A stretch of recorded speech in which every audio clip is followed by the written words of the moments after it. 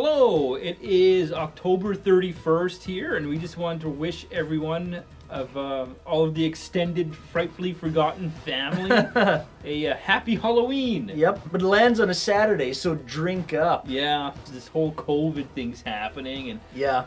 For myself, I'd be stuck inside watching movies anyway, so really it doesn't change. It's more much, the kids, yeah. you know, trick-or-treating, and they greenlit trick-or-treating in Winnipeg here, so the kids are allowed to go and trick-or-treat. And yeah, but realistically, how many really are? Yeah, let's see. I don't know. I'm prepared. I'll get the usual amount of candy, and I guess I'll eat the rest myself. Yeah.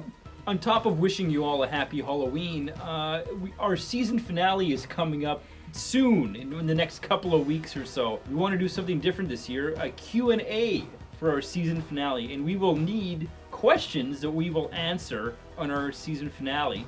So here's your opportunity in the comments to leave any question you might want us to answer for a Q&A. Right. We don't necessarily have to answer them all, though. Yeah. Keep it classy. Yeah, please. Yeah. Keep it classy and keep it cerebral. The tough ones are always good, you know? Like yeah. Something you have to scratch your head over. Take it from there. Hopefully there's enough to make a video of it. It'd be like one question. So let us know in the comments what your questions are for the Q&A and what you're watching on Halloween night. And until next time, keep drinking.